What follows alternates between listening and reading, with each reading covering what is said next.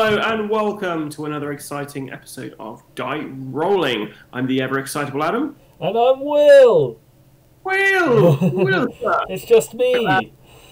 Just Will, and it's just me, and we are going to be playing with just Glenn from Mannequin Games for the action adventure survival space horror game SSO. Yep, SSO. Which I always think is single sign-on. Well, yeah. It could mean that. It could mean we're logging online to an amazing adventure. Exactly. So the general plot here is the what is the spaceship? I think the spaceship's called the Omega. Spaceship Omega. That's why it's SSO. That's why it's SSO. Spaceship. Omega. There we go. So yeah, it's basically drifting in space, and we are the rescue party coming in to try to figure out what happened and try and get the crew back. But we get there, there's no crew on board, and one of I think 5 scenarios could happen to us. So we're going into this with no idea what's going to happen. Yeah. There could be an AI, there could be alien parasites. Could be anything. It could be me being a traitor. Who knows? There is the chance that Will might betray us all, so looking forward to that. So yeah, we're going to play this on Tabletop Simulator. So you can watch the entire gameplay session now, or you can fast forward right to the end to find out what Will and I's thoughts are. So if you explain to Will the overall principle of SSO. No, Will knows zero about this game, which is perfect because our watchers will also be, some of these people will be new to this, and others might already know of it. Yeah. Fantastic. So basically, Will, in SSO, something terrible has happened to the spaceship Omega, which is the ship you see on the table in front of you. We play the rescue team who've turned up to hopefully survive through the awful thing that killed the original crew long enough to guide the Omega to its mission to save the world in one or another sort of slightly non-specified fashion. So each of these red decks at the top of the table represent a different one of the awful things that could happen. So one of them will be from the original base set, and the other 4 are 4 of the expansions that have come out so far. So they generally there's a certain amount of sort of sci-fi survival horror tropes in the decks. They vary from 2001: A Space Odyssey, a version that's a bit The Thing, and as I say, the one that's just coming out on the Kickstarter now is essentially The Trouble of Tribbles. But the whole game has a bunch of little sort of love letters to various sort of sci-fi bits and pieces. So there's little references in there. So I mean, it's just in the locations. If you're a fan of that sort of thing, if you look at the main airlock, you'll notice that the little abandoned spacesuit has a different coloured helmet to the body. There's a little 2001 reference, and the pool table in the rec room is a movie called Silent Runnings, a little reference to that. And there's lots of all through the game, and little references on the character cards. There's all sorts of bits and pieces hidden away. So first thing to do during setup is, part of the point of SSO is that as you get better at the game, obviously you'll learn the decks. So you pick randomly which deck you're going to face at the start of the game. So you can't necessarily know what's coming for you until the threat hits. So, Will, do you want to pick, counting from like 1 as left, 5 to the right? Do you want to pick a number between 1 and 5? Okay, let's do 4. Okie dokie. Now we know who to blame. Now, Will, when we die terrified. That's it. So that's our challenge deck and our set of missions. So basically each turn we'll flip one of the challenge cards, and that will be the bad thing that has happened to us that turn. And the challenge cards are linked to a set of missions. So for example, one of the challenge cards might be that there are weird noises echoing through the ship, which would trigger the mission to search the ship to find out what's going on. And some of the cards and some of the missions are specific to this deck and this deck only. Yeah. Some of them are shared between the decks, so you can't always tell which deck it is that you're playing as soon as you flip the first card, because some of the decks, the things that will help you in one deck are exactly the things that will kill you if you do them playing the other deck. Yeah. So at the start of the game, the ship's loaded with oxygen. So over here, there's the oxygen count. The blue counter is single units of oxygen. So each crew member breathes 1 unit of oxygen per turn. And the red unit is, well, it counts in base 6, but 10s. The point is that at the start of the game on basic mode, you've got 6 crew members. So each time you breathe, you can just move the red counter down. Yeah. Whereas when individuals breathe, you move the blue counter. Now, at the start of the game, so to win, you need to have at least 1 crew member alive when the red deck runs out. Okay. You lose. Well, yeah. You lose as an individual.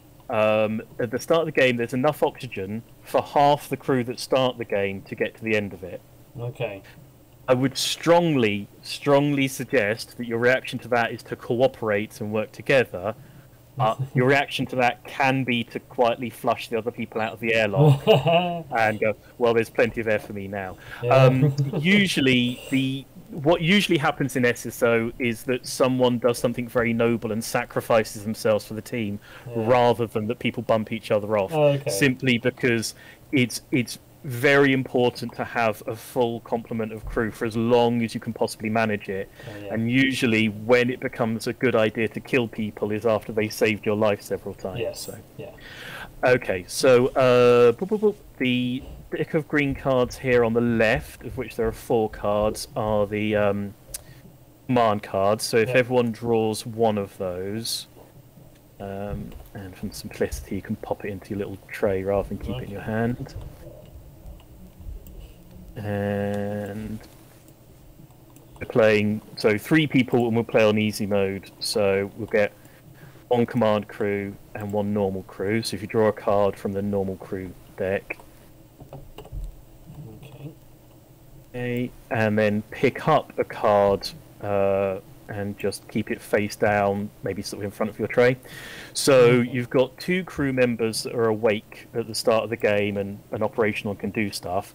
You've got 1 crew member frozen in deep cryogenic sleep, will wake up if and when one of your other crew members dies. Okay? So grab the pawns that match your 2 crew members and pop them into the central corridor. They'll just be coloured. And there's also a voting token that will match each of your crew members. So, for example, the psychiatrist has got a rank of 18. So, now I'm on tiny degrees because I was testing. And there should be 1 to match. So the botanist is the lowest rank, so there's 1 for the botanist. So that's all set up. Start the game. What's that read me thing too? Okay, yeah, that's just for peeps. So each turn there's a little quick reference card over on the right there. There's 6 of them actually. You can feel free to draw 1 to try and keep track. But basically each turn you'll get activation cards that let you move through the ship. Then you'll have an opportunity to perform crew actions, which will be either activating bits of the ship or performing if your crew have them. So the botanist, for example, has a crew action. Then we will flip a new challenge card, activate a new mission, vote on the mission, and start a new turn. So it's pretty simple. There are quite a few steps. But basically, the reason for that is that the whole game's built to be quite modular and expandable. So there's a certain amount of rule space in the game that is basically sort of built to wait for later expansions. So basics are actually quite simple. So to start with, we will deal. Okay, so you've got 2 activation cards there. So the only particularly relevant rule in SSO at the moment is when something says may, you can do it as much or as little as you choose to. When it says try, you've got to do it as much as you can. So it'll tend to be that challenge cards will say try. And if it says must, you have to do the thing after the must, or no part of the card activates. Okay. So, for example, you might have a card that says must move to... just a minute. This one, for instance, must move to any adjacent location. Well, is that 3? Yeah. Oh, yeah. Well, yeah, everyone should have 3, sorry. Oh, okay, that's fine. It's more to the point. Some of the cards might say must move to... So there's a card that says must move to the main airlock, may increase oxygen by 1. Okay. So if you can't move to the main airlock, you can't gain the oxygen. So I have a similar one, which is like must move to the rec room, may move 1 other crew, not in an array with rank 1+ to rec rooms. Exactly. So you can't move to a location that you're already in, so you can't just do donuts in the main airlock and claim that you're moving to it and gaining the oxygen. Also, if you look at the various locations, in the sort of top left corner area, there's a little black circle with a number in it. That's how many crew that location can hold. So we're currently in the central corridor, which can hold an infinite number of crew. Each of the 4 pods, 2 above and 2 below, can hold 2 crew each. Rec room can hold 6. The 2 modules on the far right can hold 1 each. The main airlock can hold 4. The shuttle array can hold 5. That's a new location that came in with Rage of Montalbano. Unless we happen to have the Rage of Montalbano deck, it's not super efficient, but we'll see if we end up finding some fun way to use that. And the solar arrays can each hold 1 crew. So we will activate, when it comes to activate, in rank order. So Will, you will move all of your crew first, because the psychiatrist is the ranking officer. Okay. Then Adam will move all of his crew, and then I will move all of my crew. Okay. So if we pick 1 activation card to assign to each crew member at the moment simultaneously. Yeah. Obviously, if, for example, I pick to move a crew member into a location and you fill it up, I won't be able to activate my card. Okay, yeah. So there's just a minute of quickly discussing what our plan is for movement. So it's the first turn, there's not a huge amount of pressure on, but that pressure will mount as challenge cards come out and missions get activated. Do we need to put morale and oxygen on our character cards? We do. Yes, absolutely we do. So everybody starts with oxygen 0, so that's fine, and morale full. Morale 4. Now, for some reason, I chose to represent morale with these little tokens in this version of TTS. I think now that I'm a bit more familiar with it, I would have used one of the little digital counters, but it's a Levy. So most crew members have a maximum morale of 4 and a maximum oxygen of 3. We've got the generalist who has +1 on each of them out at the moment, but yeah, the psychiatrist and the botanist have got max oxygen 3 and max morale 4. So you start at maximum morale and with 0 oxygen. Oh, okay, so because in TTS, I'm literally just, because these are infinity bags, pulling out as many tokens as the thing rather than bothering.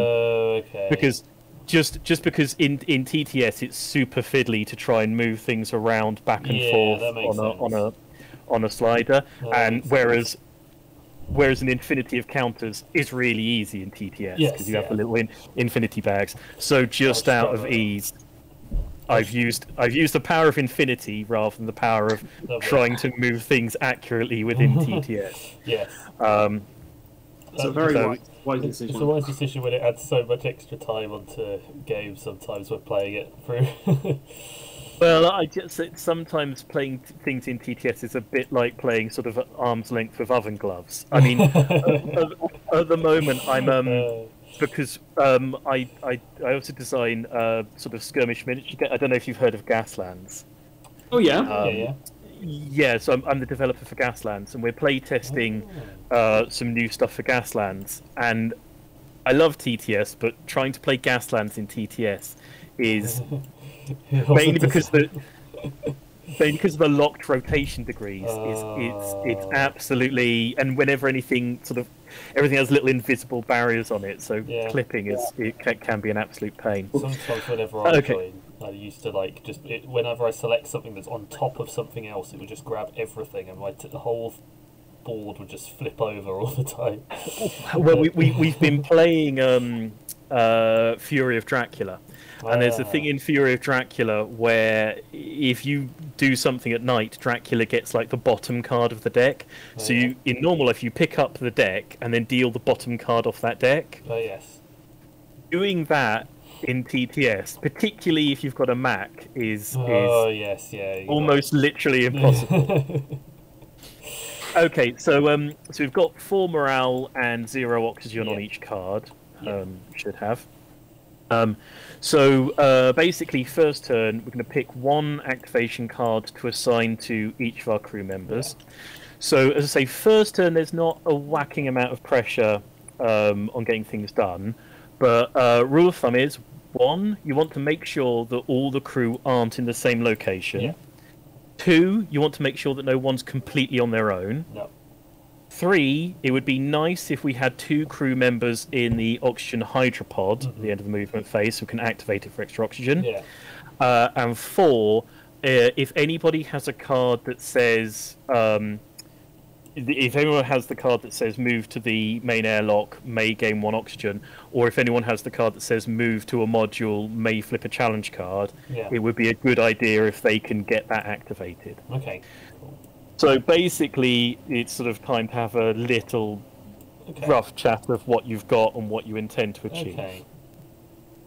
Bill, do you want to talk us through your... Sure. So I'm basically I can move a few spaces. I've got a card that lets me move someone with me. So what I could do is I could move someone 2 spaces, so if we need someone further down, I can do that into here, or the better plan would be to get my botanist into the hydropod, so that I get additional effects, right?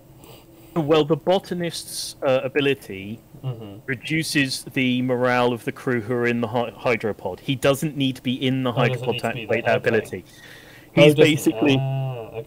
Basically, he's irritating everybody to work harder in the hydropod. He himself doesn't need to be in there. Of course he is. So he probably just wants to go in the rec room and just get out of the way.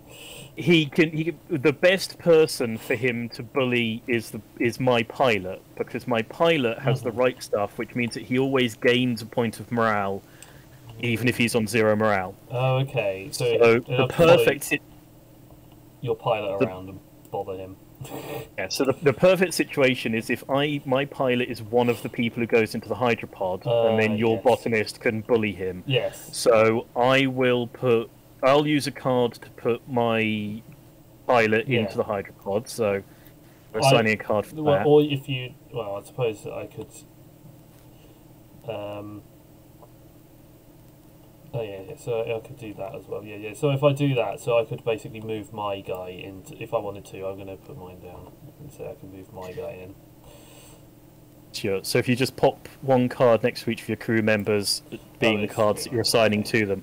So we all assign our cards now in one phase. I've got the must move to any module, may flip 1 challenge card face up. Okay, so long as we'll make sure you don't occupy both modules, so that Adam can activate that. I've got well, my med bay. My guy's good with the med bay. The psychiatrist in the mid. So I should send him. Probably leave him further down.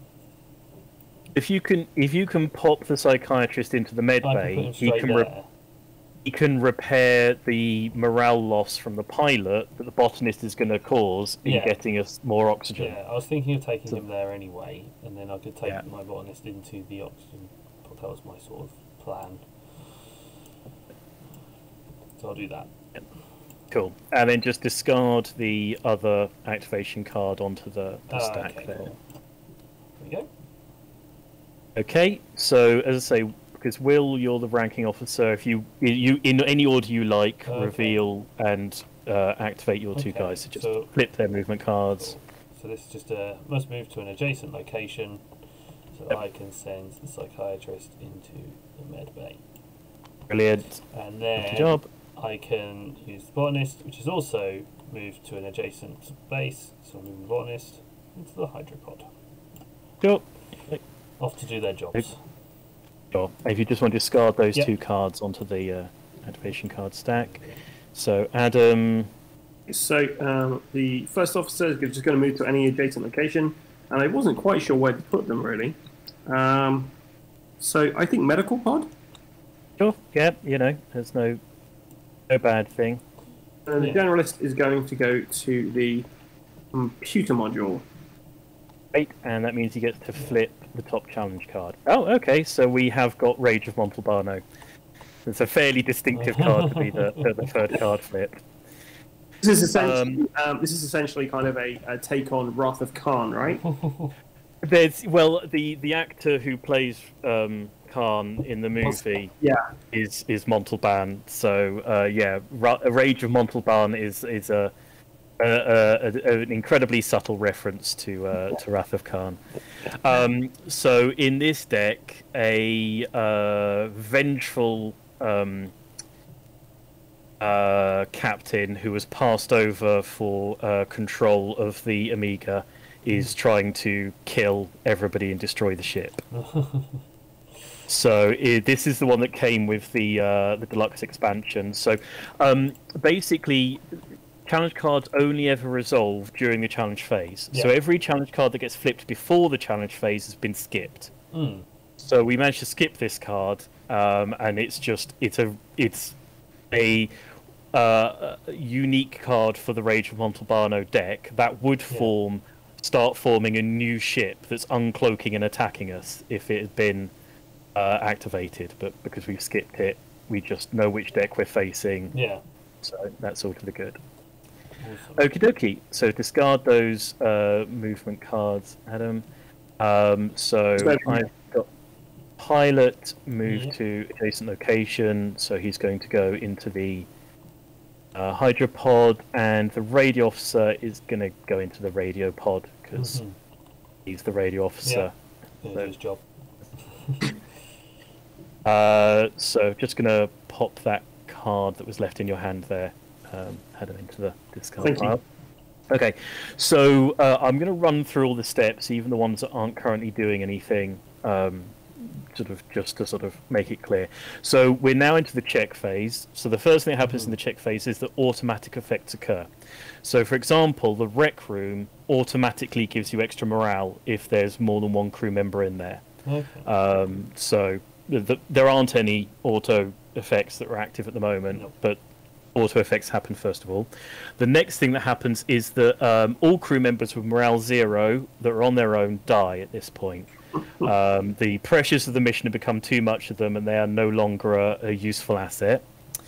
Then we reduce oxygen supplies. So there are 6 people in the ship, so we reduce oxygen by 6 by moving the red counter down 1. Okay.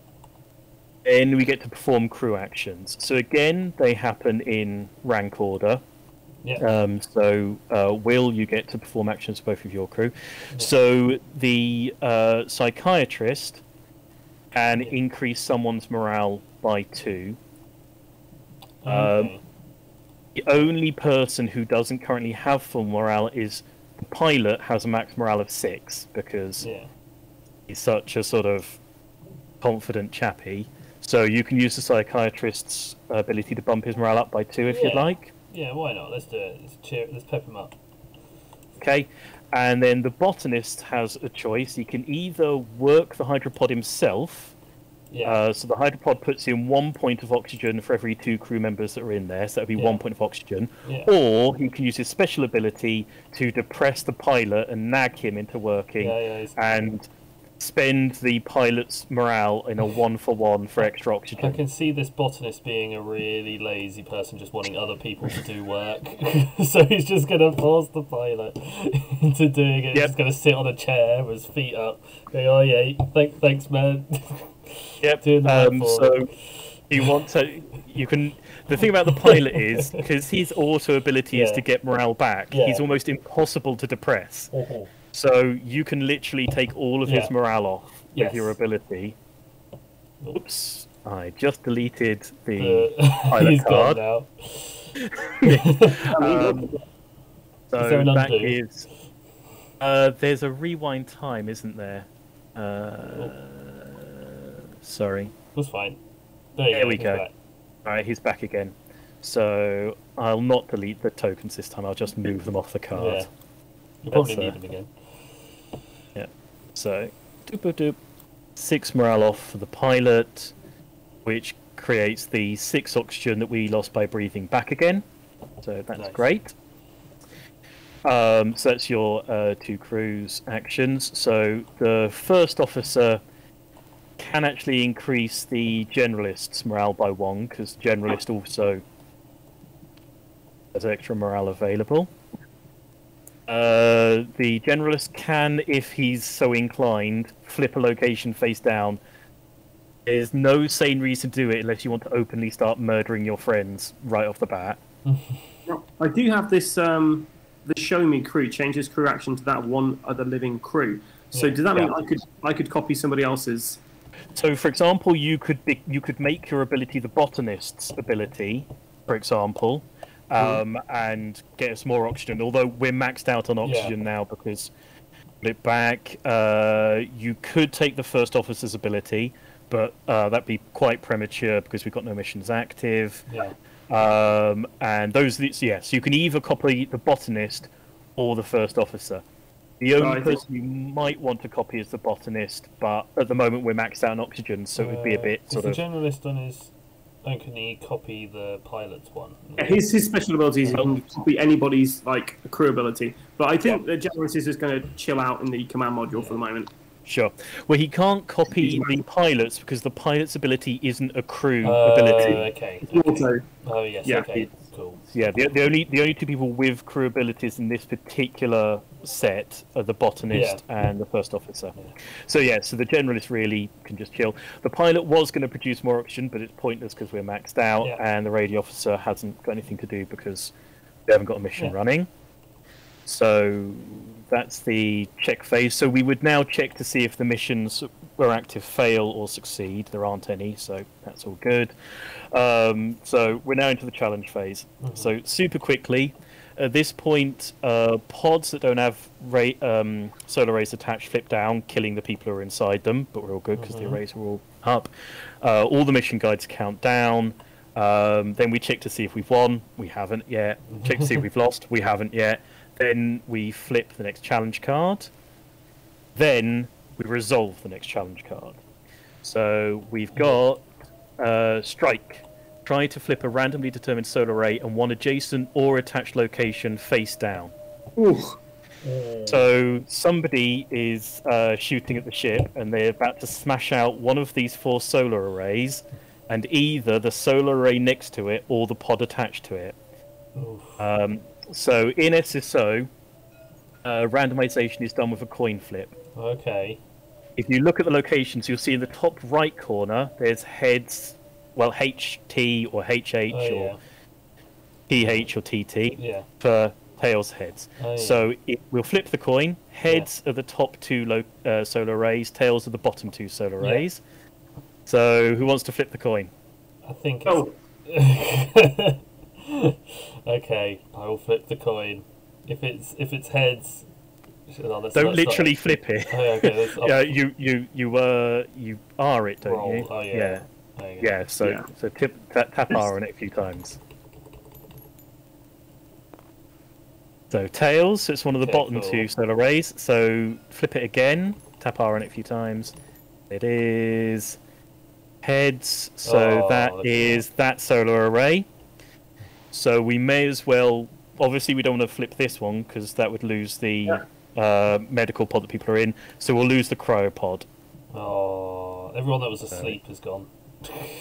Yeah, well, luckily the deep cryo suspension that your spare crew member in is not. This is the temporary cryo suspension. Okay. So they're fine. It's just if anybody had been in there, so you can put your crew members in there and they don't take up oxygen and they don't lose morale. Okay. But they need somebody else to unfreeze them. Yes. But anyway, that's gone. So something might have been a meteor strike. We don't know yet. There's not an uncloaking ship. So that's going to activate mission 4. Okay. So mission 4 is to go out and check the solar arrays, because the solar array has just been smashed out, right? It's great. In order to complete it, we need to have 1 crew member in each solar array. So at the moment there are 3 solar arrays. Mm-hmm. So to do that, we would need to load up 3 crew members on at least 1 point of oxygen each, get them to the main airlock. They can go out the main airlock to the arrays, spend a turn in the arrays, and that would complete that mission. Okay? Okay. If we complete it, we would get to flip 2 more challenge cards as a reward. Yeah.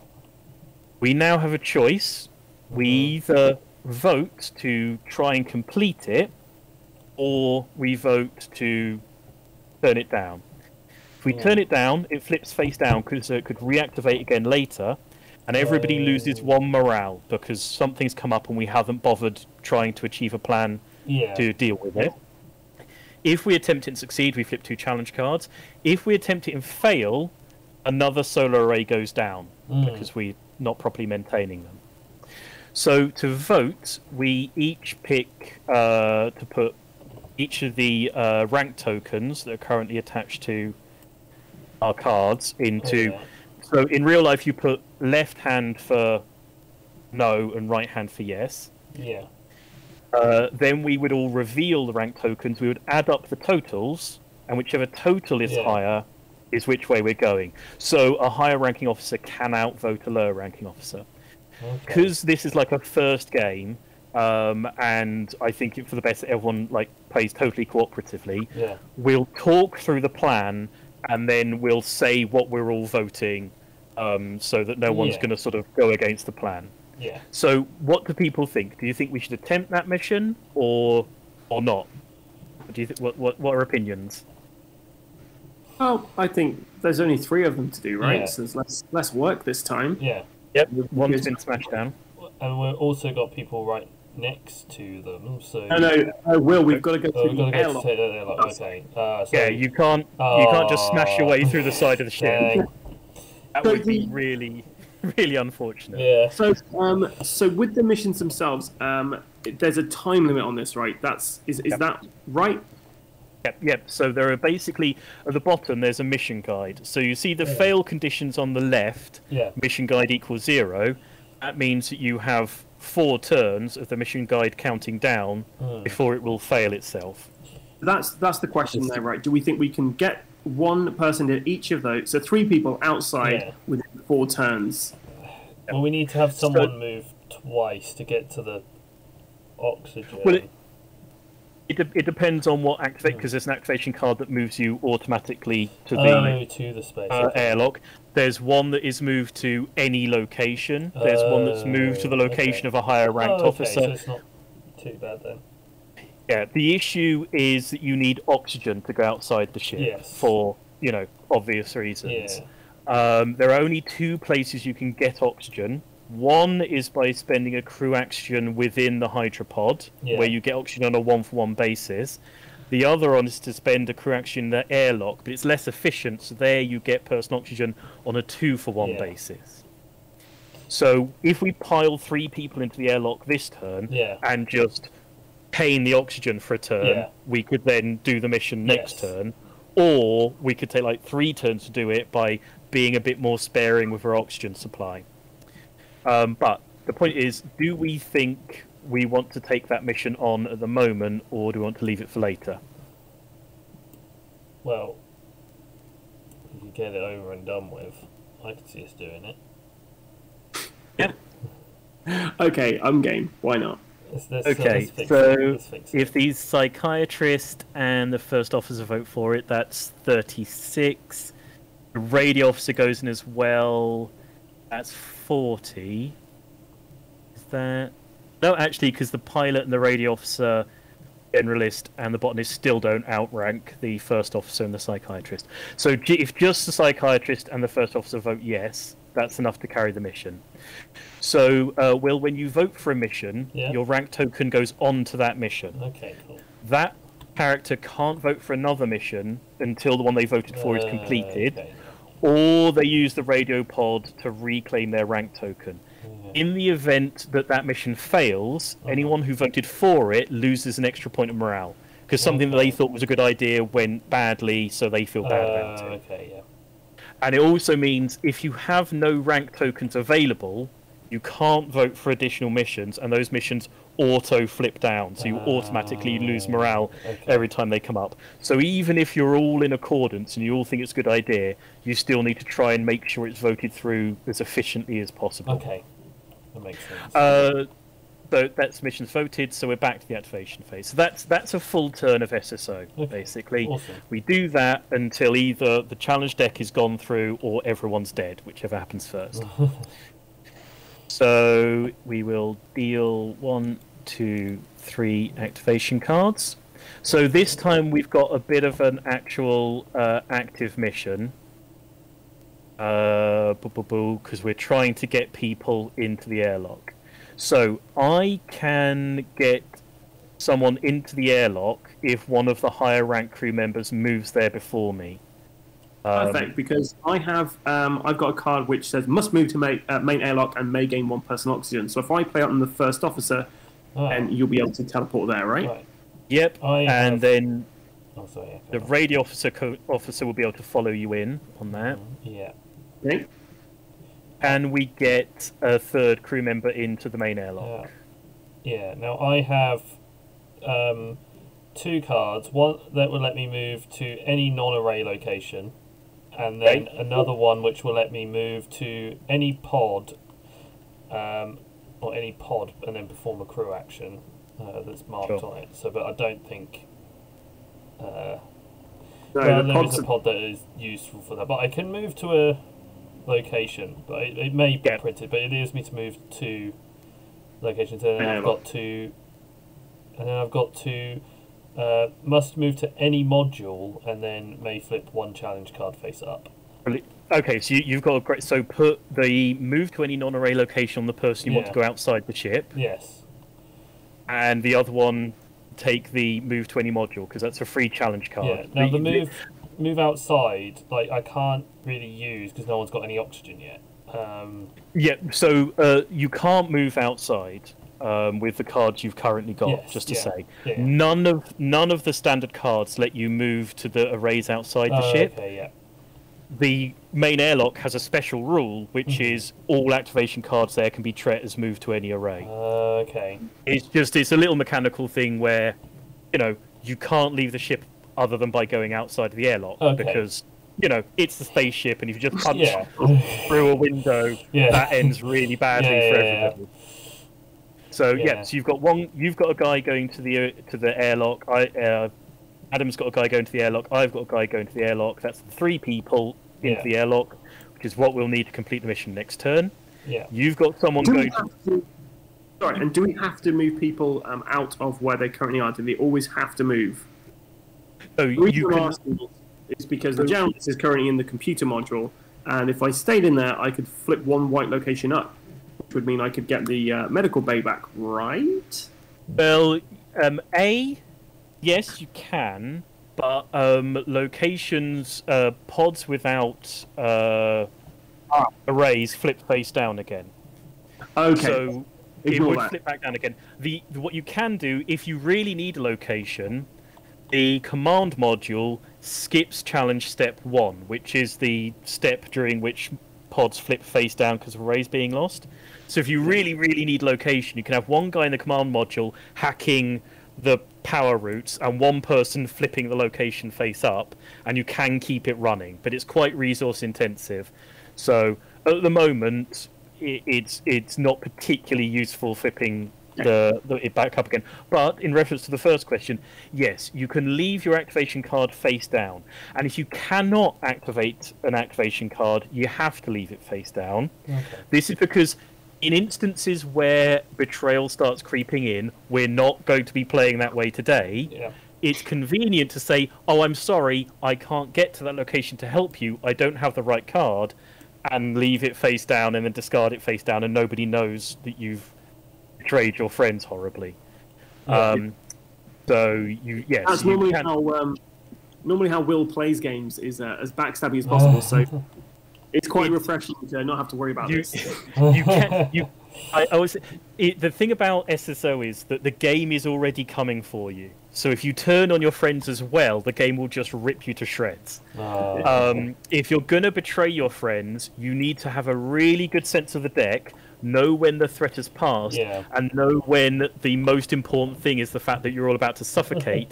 And it's have you ever seen the film Sunlight by Danny Boyle? Sunshine. Sunshine. There's a bit in that where, so in the film, the mathematician sort of makes a miscalculation which kills the captain, and he's horribly depressed and wants to kill himself, and they keep him sedated. There's a bit in that where they're having a conversation where they realise that there's enough oxygen to complete the mission, but only if they have one fewer people breathing. And they're like, well, should we just stop sedating the mathematician and see what happens?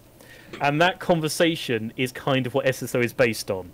The moment when there's quite often in the game, you'll look at the oxygen, how many cards you've got left in the challenge deck, and realise only a certain number of you can make it, and somebody has to do the noble thing and give up their opportunity to win so that their friends can make it, or become an absolute scumbag and try and murder everybody so that they make it and nobody else does.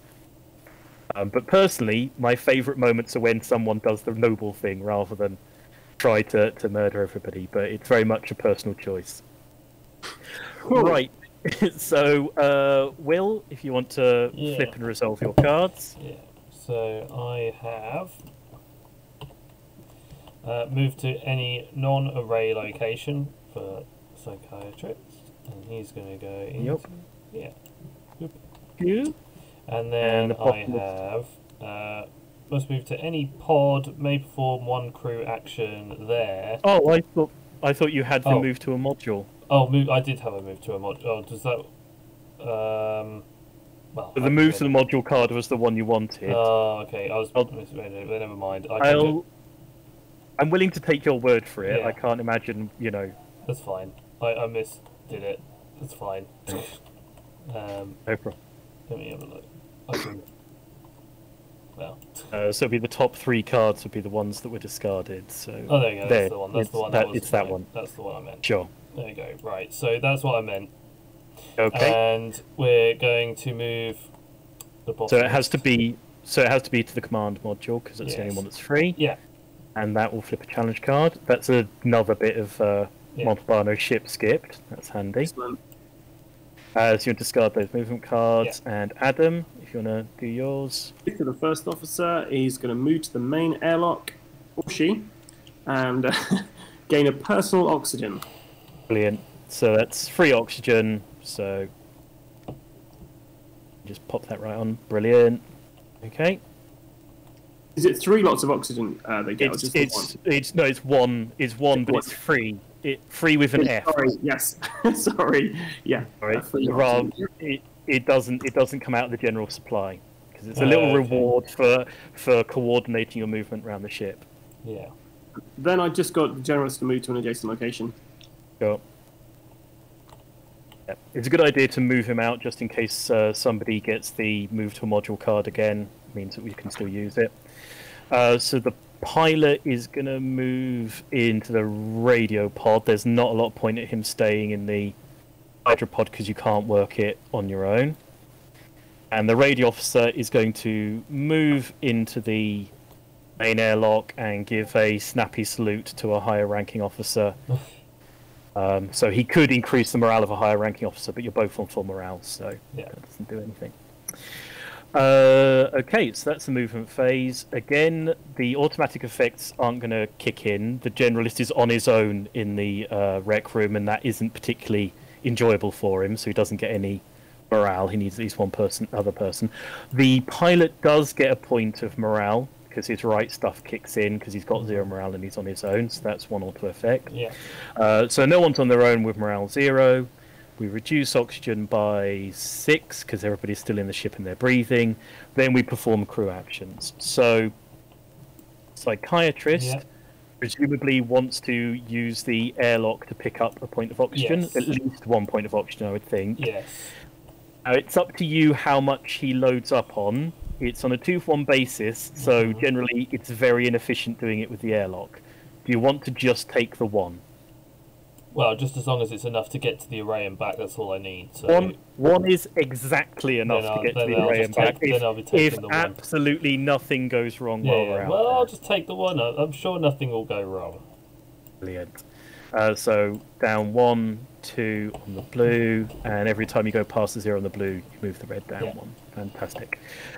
So the botanist doesn't actually have anything particularly handy to do. He can order somebody around into an adjacent location, but that's not going to, I think, super help anybody. The first officer already has a point of oxygen because of the activation card. Does he want to snaffle another one? I don't think he's okay. I've got a question about his special crew ability. It says, must flip 2 missions face down. So, the missions have failure punishments if you fail them. Yeah. So, as a crew action, the first officer can flip 2 missions face down. So, if a mission's about to fail, he can flip them down, so you won't suffer the punishment effects, but he has to do 2 missions at a time. So, if one's about to fail, he has to shut down 2 missions, so it's not just a free out of jail free card if a mission's going badly. So, if an important mission's about to go badly and punish you, he can shut down another mission along with the one that's going pear-shaped and save everyone from the punishment effect, basically. Perfect. Okay, thank you. You can only do it if there are 2 missions running, because it's a must ability. And you can only do it if he flips 2 missions, because, again, it's a must ability. Okay, perfect. So, yeah, I think at this point the first officer is quite happy to just, he doesn't want to look too selfish, so he's going to just stay in there with a 1. And the generalist, he's just going to chill out, I imagine. Play some Shuggy. The radio officer is going to pick up a point of oxygen in the airlock, and the pilot is just going to sit there. We don't have put a blip on for the mission count. Just noticed I haven't put in token for a mission count. Yes, on the TTS. Okie dokie. So the crew actions. So mission doesn't fail because we haven't reached 0. Mission doesn't succeed because we're not in the airlocks. The mission count goes down by 1. And we haven't won, we haven't lost. Hit the next challenge card. And resolve the next challenge card. So challenge card we have to resolve is the torpedo array. So it's a permanent card. We place this somewhere that is adjacent to all other cards that are active like this. So this has a new auto effect where if no crew members are here, we have to flip face down a randomly determined yellow location. So it's a randomly determined array. So it activates mission 5. So mission 5 is battle stations. You succeed if no auto actions were activated this turn. So we will succeed if somebody is on the enemy ship in the torpedo array, because that's what stops that auto action activating. Right? The success is that we get to flip 6 challenge cards, discard that torpedo array location. Whoever's there gets beamed back to the ship. We have 6 turns to do it in. If we fail, we would lose location because we would have to activate the auto ability on the torpedo array. So, in order to be able to do that, we would someone has to go into the shuttle and use the shuttle array's auto action to move over to the torpedo array. So that wouldn't activate this turn because we would have activated the auto action, and it would activate next turn. Obviously, if we don't do it and we go out into the solar arrays, the torpedo array is going to blast out one of the solar arrays while one of our crew is in it, and they'll die. Okay. If we don't, it sounds like we're going to have to do it. So we can do the other one properly without being obliterated. So does the pilot want to vote for that? So if we're going for it, okay, the pilot will vote for it. Got 6 turns to do that one in. Okay, so now obviously the new card has kind of trodden on the feet of the realigned solar rays. So now each turn, if the solar race isn't completed within 3 more turns and it fails, we lose a solar ray through not completing that mission. Okay. Right. So somebody has to get into the shuttle array, board Montalbano ship, shut down the torpedo array, get teleported back over, then we've got to go out of the airlock into the arrays in order to check them out to complete the other mission. Okay? Yeah. There's a question. If all the arrays get blown up by the torpedoes, we won't have to realign them, will we? Because they'll all be destroyed. On the realigned solar arrays, it says succeed, crew in every solar array, minimum 1. Oh, okay, so we have to fix so one. You have to have at least 1 solar array running for it to count. Because a little thing, the computer module lets you flip locations down. So, as a little efficiency thing, you can actually use the computer module to intentionally shut down solar arrays to go out there. So the idea, like background-wise, obviously, if you shut them down, they're a little bit easier to do maintenance on. So it's actually a little efficiency thing. You can actually a little emergent tactic is you can actively shut them down, but you can't just shut them all down and go, well, there you go, I've got a crew in all the arrays. Okie dokie. So back to the activation. Oh, sorry, I just drew a card rather than dealing it. No problem. So deal. Okay, so who is the brave person who can get to the shuttle array? I can get the radio officer into the shuttle array. However, the radio officer's ability is to double the rewards of 1 completed mission once per game. Okay. So if we could coordinate it, so the radio officer is in the radio pod when we complete battle stations, we'll mash through a full 12 cards of the challenge deck, which is huge. I'm happy for the first officer to go into the adjacent location and get into that shuttlecraft. I can then use, I've got the must move to main airlock may gain 1 personal oxygen card again, so I could get the generalist to jump over into the main airlock to then go out when we need him to go out. Fantastic. I've got... So... Yeah, so that's the plan, guys? Yeah. Yep. Well, the radio officer's going to go into the radio pod, so he can report back on the boarding action, and we can all gain mighty glory because of that. Yeah. The pilot can go into a pod. I could move the botanist to, I suppose, the computer module to turn off one of the arrays, so we only have to fix 2. Get it all done this round. I mean, we don't want to do the arrays this round because one of the arrays has a chance of getting... Oh no, if the first officer is going out this turn... Yeah.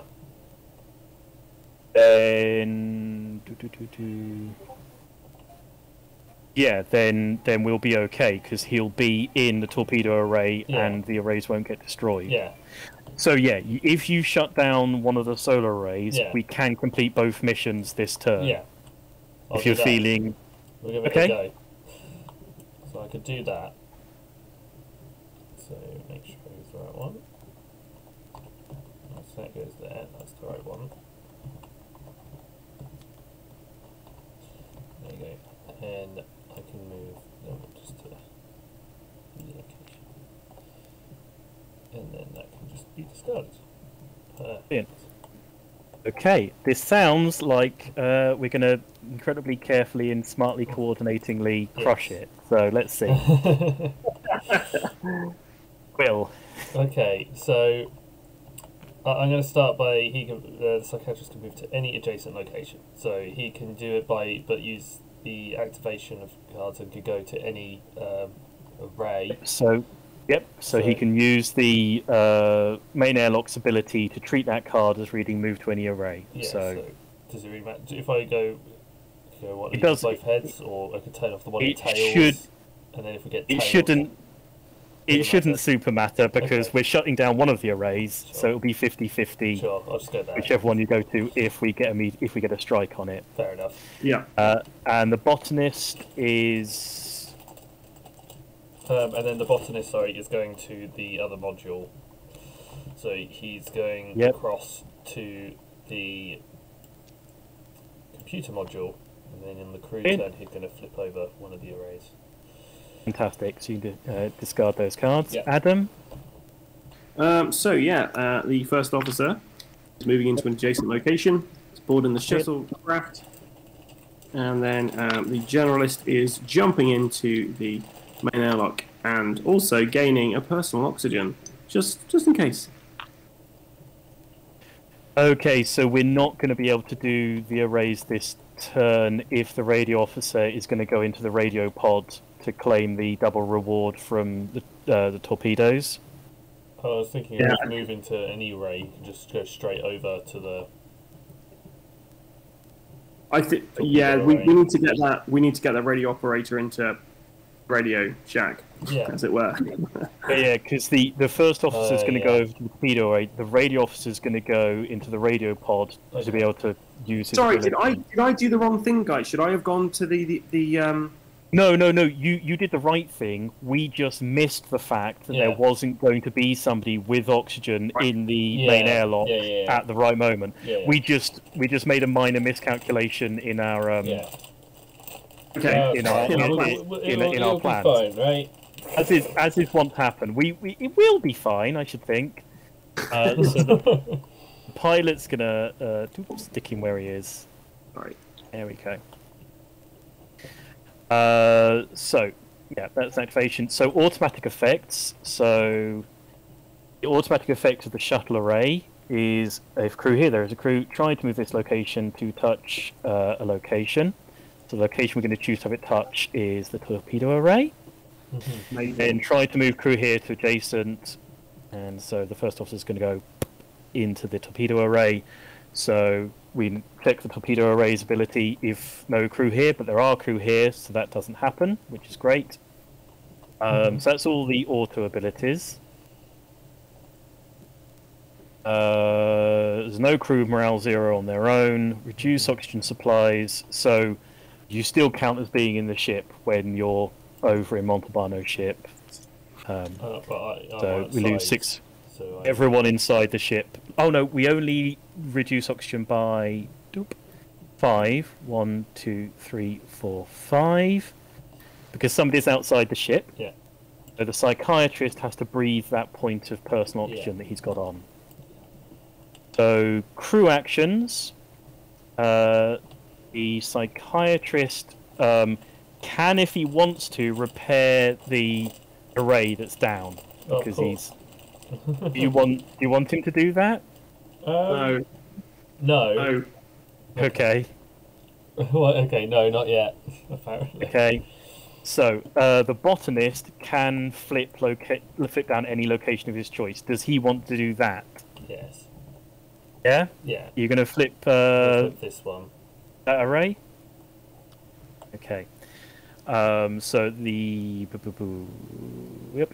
So the first officer is out there in the enemy ship, so he's not got any crew actions that he can perform. Mm-hmm. And the pilot is going to use the radio pod to radio back for extra time on the realigned solar arrays. And the radio officer's not going to do anything because we've got full time on battle stations. So check to see if any missions fail. No missions fail because none of them are counted out. Check to see if they succeed. Solar arrays doesn't succeed because we haven't got one person in each solar array. Battle stations doesn't succeed because an auto activation activated this turn, namely the one on the shuttle array. Okay. But if the first officer stays out there next turn, then we'll be able to complete that mission. Amazing. So the hydropod flips face down through having its solar array shut down. Each of the mission counts drop 1 because time is passing on them. Then we flip and resolve the next challenge card, which is try to flip a randomly determined solar array face down. Oh, Oh no. Bill, do you want to flip the coin? I will flip the coin. Not that. heads. And that is tails. Oh. So that solar array flips face down. The psychiatrist is killed. He's gone off to space. That is brutal. It's gone into space now. Everyone loses a point of morale as they see the psychiatrist just mashed into paste by a meteor smashing the solar arrays into oblivion. All he was doing is trying to help, but... Will, you get to unfreeze your new crew member. This is... Who is the spacewalk specialist. Which is nice.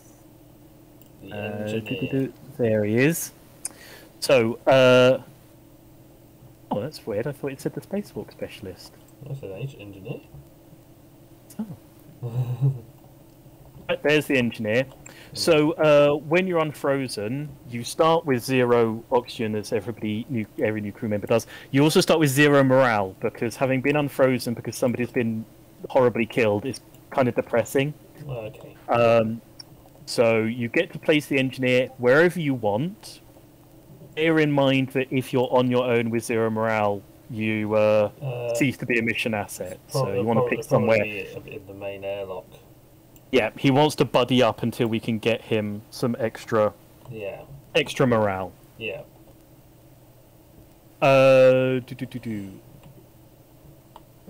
Yep. So there we go. That's the death phase. Everyone's lost a point of morale. We've unfrozen a new crew member. That would activate mission 4. Mission 4's already activated, so we don't activate a new mission. Yeah. And we go back to a new activation phase. So deal. And Will needs the pilot's rank token, right? Yes. Yeah. Oh, the engineers. What is that? Yeah, 8, 11. Sorry. Yeah. Where do we put the rank tokens? I think I might have accidentally deleted the rank tokens. For now, let's have him use the psychiatrists and just remember that 18 is an 11. Sorry, that's my fault. I got a bit ahead of myself and deleted all the rank tokens of the unused crew. Yeah. Sorry. Yep, so we're back to the activation phase. So, bearing in mind that the medical pod will flip face down at the start of the challenge phase, and anyone in there will therefore be killed. It's now pretty easy to achieve the realigned solar arrays mission. Well, that's true. Hopefully another meteor doesn't hit. Well, the generalist can go outside and complete that, but we want to ideally make sure that somebody is around to keep an eye on the engineer. I can get both the botanist and the engineer into the rec room and boost the morale. Okie dokie, brilliant. Yeah. So if you move those guys into the rec room, that'll keep the engineer active. Yeah. I'm obviously going to leave the radio officer in the radio pod because we should be completing battle stations this turn, and we want his ability to double that up. The pilot can't move anywhere particularly useful at the moment, so the pilot's going to stay where he is, and the radio officer's going to stay where he is. And my guy's just staying where he is, the first officer, and the other guy is going outside. Nice. Okie dokie, brilliant. We know how well that went last time. I mean, how many meteors can there really be? So, Will? Alright, so I'm going to start with the engineer. And he's going to move into any non-array location. So he's going to. Oh, quick question. Yeah.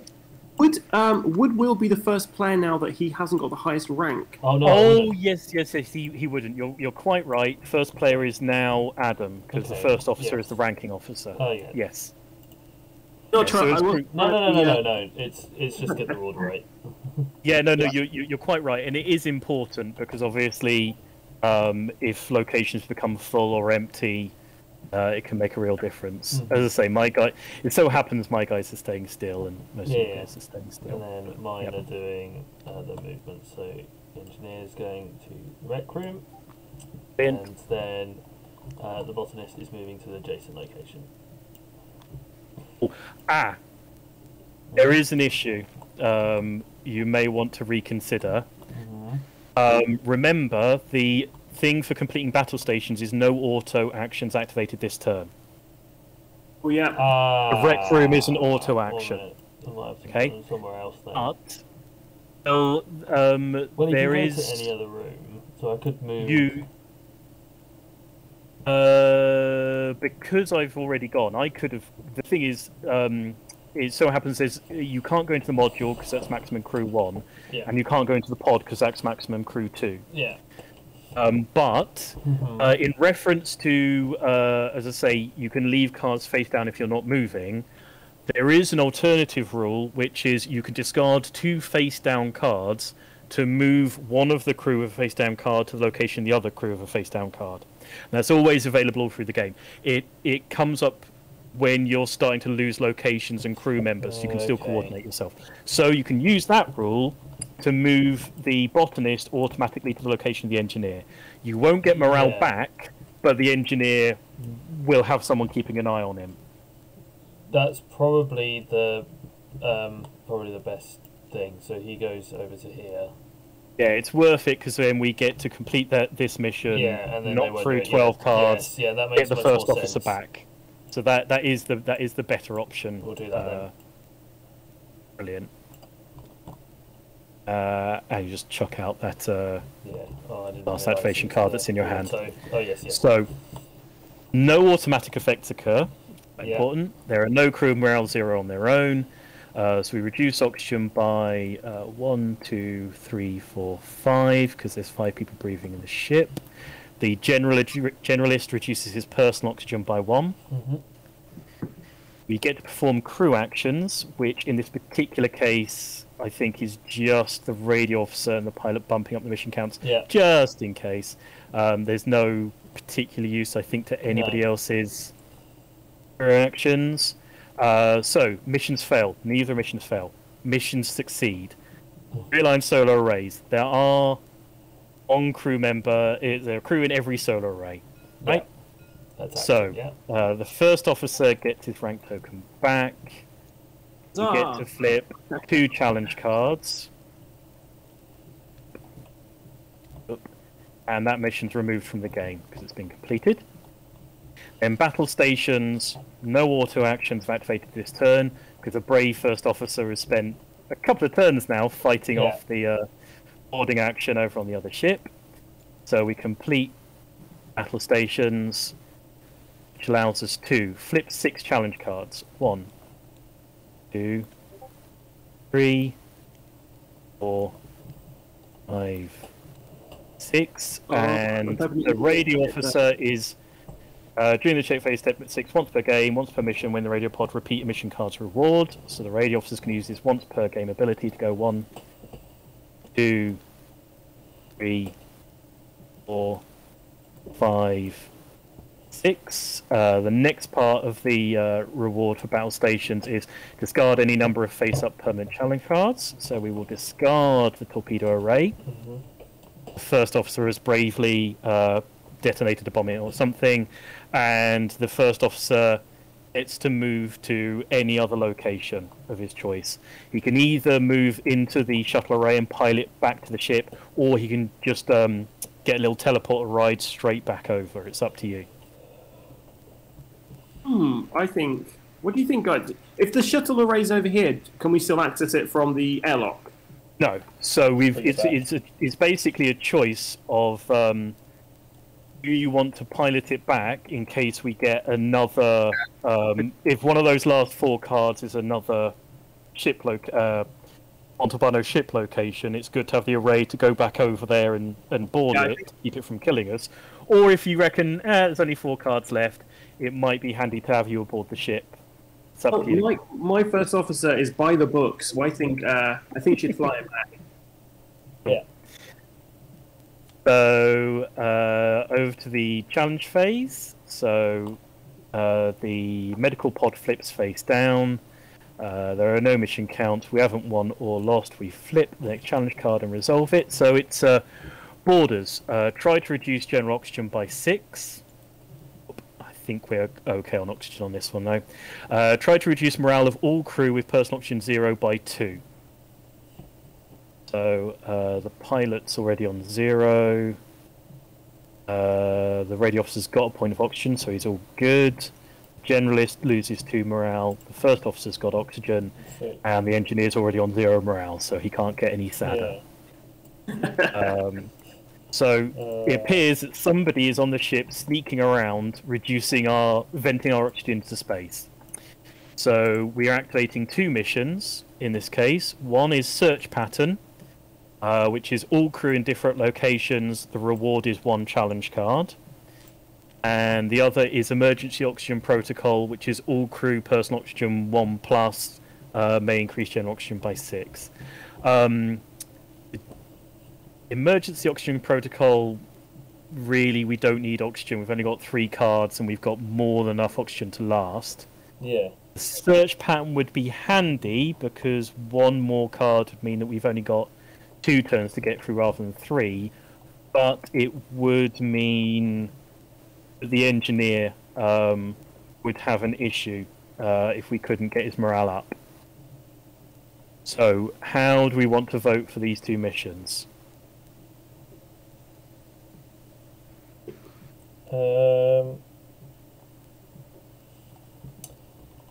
If we vote a mission down, remember, we all lose a pip of morale. Just reject both. I think it could be both. What, do both? Yeah, the problem is we can't get everyone with a personal oxygen in. Maybe we could do it in 2 turns, but we couldn't then go on and get indications. Well, we can reject that. 1, 2, 3, 4. I would still have enough oxygen to last us the next few cards.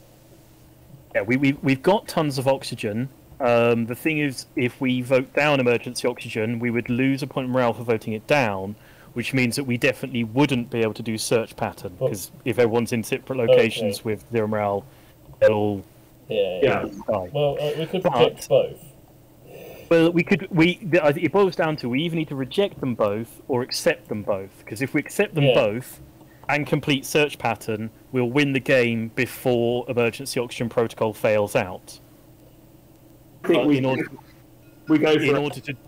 in order to do search pattern, we would need to get the engineer's morale up, which would require us to get the move to the location of a higher ranked officer and increase their morale. Yeah. Somebody who's going before the engineer, and then have the engineer move off of that person's location. We'll get the engineer to the rec room. Everyone has to be in separate locations, so the rec room wouldn't do anything. We'd literally need somebody to move in, so the radio officer or the generalist could move in. Actually, the generalist couldn't because he's outside the ship. We would need me to get moved to the location of a high-ranked officer, the radio officer to come in, salute the engineer, make him feel good about himself, and then have the engineer move off of the location of the radio officer. That'd be the only way we could achieve that mission without someone dying. Okay. Well, we'll try and do it. Right. Let's do it. Let's just do both. Let's do it. All right, okay. Wonderful confidence.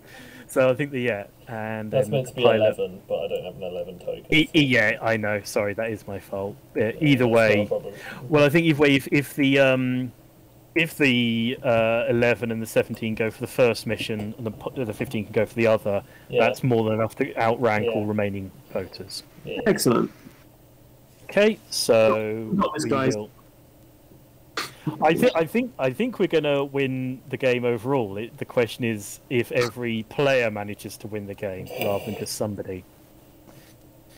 Okay, I've got must move to the location of any higher ranked crew may increase their morale by 1. Amazing. So the radio officer is going to move into the airlock and increase the morale of the engineer by 1. So we don't want to move the engine. Well, we want to move the engineer in one space away, right? You want everybody to be in a separate location from everybody else. So it's your job now to get your botanist and your engineer into two of these 4 empty locations, one each. As long as you can do that, we should be all good. Where's the the generalist is outside. Oh darn! I was gonna move the. I get to go first, so I was gonna move the generalist into the airlock. Yeah, but then the radio officer has to move into the location of the engineer to increase his morale, which is currently the airlock. But there's 4 spaces there, so there should be enough room. Yeah, the issue is that the search pattern is everybody being in different locations. But we could do the. Yeah. What we could do is if someone can get to the module, we use crew actions before checking if missions succeed. If someone can get to the command module, they can use that to move a crew to an adjacent location, and they could. I can get the generalist there. I can get the botanist. But you can't get the generalist there because he's outside the ship. The generalist can only go to the airlock. I can get the botanist there. I could get the first officer there because I've got must move to any module, may flip 1 challenge card. Yeah, I've got the may move to any non-array location, and then I've got another one which is may move someone to the rec room. So I can come for the rec room and a module, get them to the. So we can do this then. Yeah. We should be all good. Yeah. So the pilot's going to stay where he is. So I'll just assign that. Okay, so everyone knows what they're doing? Yes. Yes. Okay. Adam? So I was going to move the first officer to the command module, was it? Yep, and flip a challenge card. Up. And then the generalist has got to come inside, otherwise he's going to run out of air. Exactly, brilliant. So just discard those cards. The pilot's going to stay where he is. The radio officer is going to move to the location of the engineer and increase the engineer's morale by 1. Cool. Use that card.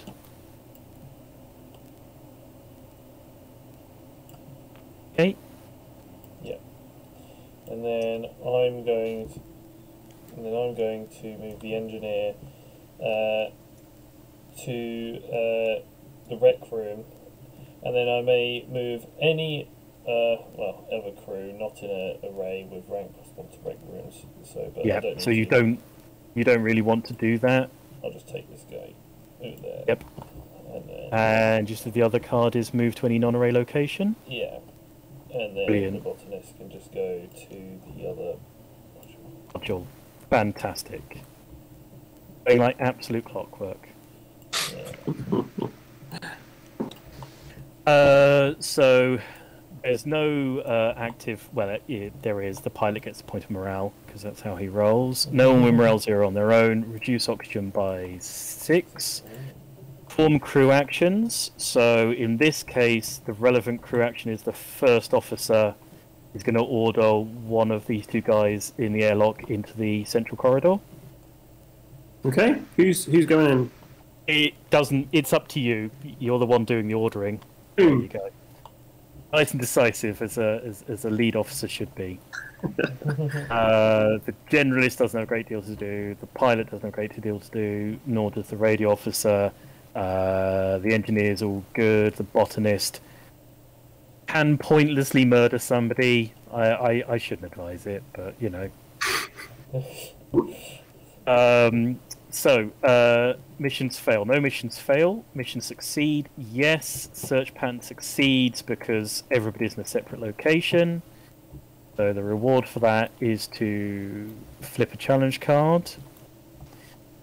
People get their rank tokens back. So no pods without arrays. The mission count goes down to 1 on emergency oxygen protocol. Flip and resolve the next challenge cards. oxygen. Try to reduce general oxygen by living crew. So in this case, that's 6. Activate mission 2, which is already active. And then we've got one last activation phase, because you check to see if you win before you resolve the challenge card. Okay, cool. So we've got one last phase. So long as everyone doesn't die during literally this movement phase, we're all fine. There should be no sane way that we can all die. The engineer's morale was fine, wasn't it, in the end? Yeah, because I bumped it up by having the radio officer go in and salute him. So basically, everyone can just stay still, and we should win. Just staying where we are. Literally, we've all in this particular case we've already won. Technically, there's one last turn. Okay.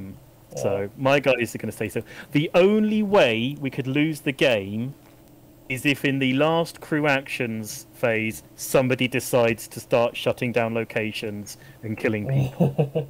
It would be the literal only way we could lose. Yeah. So that's obviously not going to happen, so we're definitely going to win. Yeah, it's fine. I'm just going to do a little bit of movement. Not too much, just a little bit. But it's not really going to do too much. So, Adam, are you moving anybody? Right, they're going to stay exactly where they are. Okay. Yep, my guy's going to stay where they are. I was just going to move the engineer because he could just go back into the airlock and get an oxygen for free. Well, you know, may as well showboat at this point. Just going over there, getting an oxygen for free. He's like, haha, I've got my own oxygen. And then I've got my own morale and my own oxygen now. And then the other one is just going. He's just moving into the botanist is moving into the rec room and he's just dragging the first officer with him. Why not? We could both be having some game of pool showdown. Fine and splendid. So reduce oxygen supplies by 6. Through actions, no point doing any. Mission neither fails nor succeeds. The mission count does technically go down by 1. Then, if there are 0 challenge cards remaining, everyone wins. There are 0 challenge cards remaining, everyone wins. Hey! There you go. That's a game of SSO. Amazing. Wow. So that was a lot of fun. We did well there. Yeah. Well, it was back. There was a point early on where I thought, this is absolutely, we're going to crush it, this is ridiculous. And then there was a point where I sort of thought, oh, right, okay, it's all gone down the pan, we're in serious trouble. Yeah. I mean, obviously, in the end, the ship, you know, has been fairly gutted by the attack. And we did lose a crew member, yes. The psychiatrist. What I really like about this game is it's so thematic. Like, it really does feel like you're in a kind of disaster sci-fi movie. Yeah. Because the fact that you've got these kind of like missions coming up, and you're like, oh no, we need to rearrange the solar arrays, and then the one person we sent out to do it, the next turn gets taken out by an meteorite. It's just it's obviously it's emergent because obviously the cards come out, the challenge deck comes out in a random order. Yeah. But the number of times, like particularly in the AI deck, the number of times that you get the check solar arrays mission, and then while you're outside of the solar arrays, the computer shuts down the airlock while you're out there, and it's purely chance, but it feels like it happens every single time. The computer keeps luring you out by turning off the solar array, and then as soon as you're out there, the airlock goes down, or as everybody's in the airlock about to go out, it gets shut down. It's like a sentient AI that just wants to eliminate you from the ship. Oh, that was SSO, the Rage of Montalbano. Oh, that was a very, very exciting adventure. I really enjoyed that game. That was really, really fun. What would you say are the 2 best things about that, Will?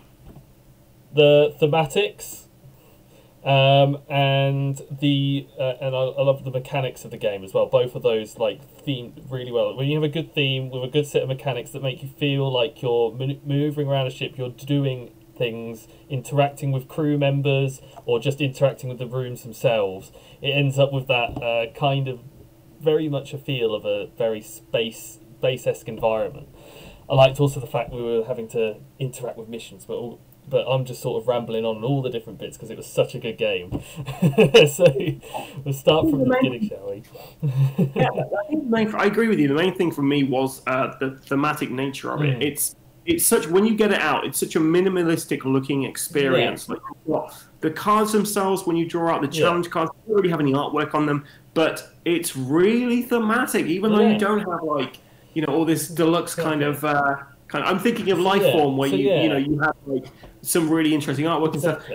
But yeah, this is just text on cards, and it is and a couple of like just meeples. That's all you need. And how I felt with, if we just started by going through each of the things we sort of liked in terms of like theming, I think the theming of the entire game itself, you don't need like all this fancy artwork. The fact of just simply moving a character from one place to another and doing a simple action such as make someone do a task. You could make this person into like a super lazy guy that's just telling this person what to do, and just have your own image of what characters kind of like, and just you can kind of then create it into like a mini role-playing experience as you're playing through the game and developing and understanding who these characters are.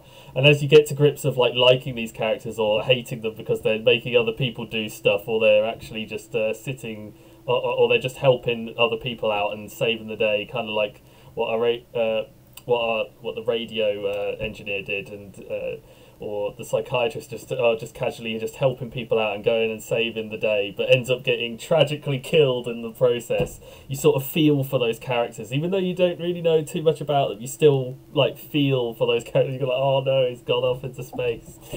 The thing is, like, when you sit down and you play a board game of anything, one of the nicest experiences when there's especially a thematic game, where you go away with a story, like a joint experience where you're all like, oh, remember that time? And like throughout the game, the best thing was that psychiatrist game. Because it was like, although like we said, it's very minimalistic, there's some art on some of the cards. It was just so immersive. Like, you could just imagine the psychiatrist getting there. She's getting ready, or he getting ready to do the plan, and they're there, and then suddenly they're kind of looking up. It's this like meteorite takes them out. Just obliterates, just out of the blue, no reason at all. It's just like like Gravity, right? So theme for me, number one is theme on this, and I agree with you, Will. The mechanics of this, they're so simple, just really easy to kind of understand and follow. Like, you get a few rounds going, like, just to get to grips with it, but once you got to grips with the basics, it's simply just move and do what it says on the room, and then as you're doing that, it's just it adds a bit of depth to it as you're wanting to get into the right room to do the right action at the right time.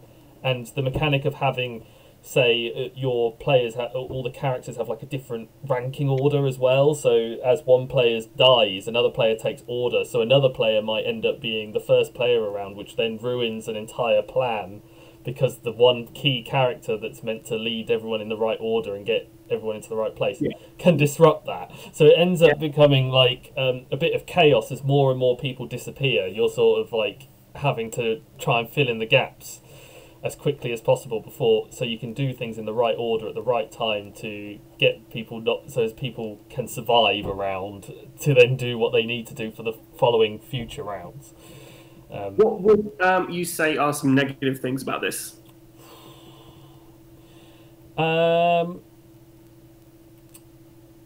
I can see, like, I suppose just for looking at it as from our game as our single game, like, I felt like we were quite lucky, I think, in the fact that we got like an ability that let us just get rid of all the cards from the entire deck, but and then managed to make us win the game sort of a bit quicker towards the end, because we were able to just get rid of all the cards in the deck. But if we didn't have him, I feel like having the people just wake up and you're having to then sort out this this new character that comes back in could be a bit frustrating, like having to try and get the morale up and try and force that out. You could see some frustrations of like, oh, it's ruined that bit, but it's kind of but then again, like, each bit adds to the theme in a different way. It could be a frustrating bit and an annoyance to the game, but I can't other than, like, I don't know, I can't think of a decent bad point. Like, I could sort of think like mini nuances about it, like, but it doesn't need like a huge much more. It's the fact that it can grow, the fact it's got all this extra. I think it's a very well made game. Yeah, from my side, the only negative that I can think about is some of the wording on the cards can be a bit misleading. Like, for instance, some of the cards might say "must" on them, and if you aren't familiar with the game, if you were trying to learn this, like when I first started to learn this, some of the cards that said you must do this on a particular thing, it made me think, oh well, I always have to do this. So then there's the thing, we haven't had a proper look at what we did during that game. We didn't really have a proper look at what the rule book was like. There was the little one at the top, but I never pretty much flicked through it. But if there's like a little like you'll see it when obviously you go through it for when you're doing your solo. But there possibly is like a glossary of all the terms in there that will probably just describe that to you. So if there's something like that there. It's not so much that, Will, it's more the fact that like one of the characters had a must and then you have to do a particular thing. Oh, okay, yeah. It kind of feels like, oh, you always have to do this because it says must. Oh, yes. Down to like interpretation of the cards. Yeah, like okay, I get you on that. So I think there is the chance that some people could misinterpret some of the cards. Yeah. But generally, I think it's probably it's for the first couple of playthroughs, but once you play it like a couple of times, and you'll probably get to grips with those rules themselves. And yeah, I think also just to rebuttal what you said about a new person coming out, I think sometimes that might be it could, like you said, it could be very frustrating coming out. At the same time, you might get a character whose special ability is exactly what you need. Yes, that's very true. Yeah, but you've got to make them happy enough in that round, otherwise they're just going to die because they're unhappy with themselves. They're like, oh, I don't want to get up. Right, I'm going to just jump out just get out of the ship. They're like, they wake up and they're like, well, if I'm here, that means someone's not. Oh. What happened to Bill? Where's Bill? It just floats by the window as they get up. So, as we always do when we're talking about games, this is a game you can actually get at the moment. Also, it's on Kickstarter, which is always exciting, and a very low. Well, I would definitely check this out. As a returning backer, just to get the new expansion is going to cost me, I think, £4, which is crazy, right? It's a great value for money in this game. Right. So, Will, would you buy this? Would you play this, or would you avoid this? I would definitely buy this game. It's something I can see bringing to the table, something simple enough that I can just teach anyone coming over just to play a round or two, and it would just be something that I can just fit on a shelf quite easily. It's quite compact with what they've got in the box with it, and for the price itself, it's like it's not much out your pocket for a game that probably would be something along. I could see this costing a lot more than what they're putting on for it for the quality of the game itself. So I definitely want it on my shelf. So I'll be definitely backing this and buying this. And for me, it's a buy. I mean, already did. Yeah, it's just such good value for money. It's so compact. It's minimalistic, but not in a bad way. Yeah. And like the thing is, like Glenn said, it's very modular, so you can keep adding extra bits to this. And also like the idea of having like a legacy version at some point. That sounds like that could be pretty exciting. You could also have like fun little hidden house rules, and everyone could be like, if you're doing it as like a role-playing themed thing, and you could have different cards set out with different roles. Someone's could be like a hidden traitor on the ship, and then their main goal is to force people into rooms and get as many people eliminated. But it could be a secondary thing that you can do on top of it if you really wanted to. It doesn't have to be a serious thing, but it's something you could just have fun with and just create your own little stories with it. After playing that particular scenario, I've not played Rage of Montalbano yet. Yeah. Would you be interested in trying the other scenarios out? Oh, I'll definitely be interested in trying the other ones out. I really like the sound of the alien scenario as well. That'll be quite interesting. Like everyone just suddenly turns into an alien. The Parasite one, like the thing. Yeah. Well, okay. Well, thank you for your thoughts, Will. Thank you for joining me this evening. No problem. And thank you, the people at home who support us by watching us rabbit on about nonsense. Or sitting through gameplays like that. So, thank you for watching. Yeah. You can find us on various different social medias. Will? Oh, yeah, you can find us on YouTube. Instagram. Might find us on Twitter. Not really, but you can find Adam if you search hard enough. You'll find us on Facebook, and then you'll also find us on. You won't find us on TikTok. We tried that one time, but it didn't work out, and we never speak of it again. And yeah, so but make sure you like, comment, and subscribe. We always like seeing your comments and saying, "Oh, how badly we got the rules wrong," or because we had the actual designer. We did. Well, if they complain anyway, we could just send someone else's way. But make sure you like, comment, subscribe, and make sure to ding that bell. And most importantly, that you stay safe and keep rolling.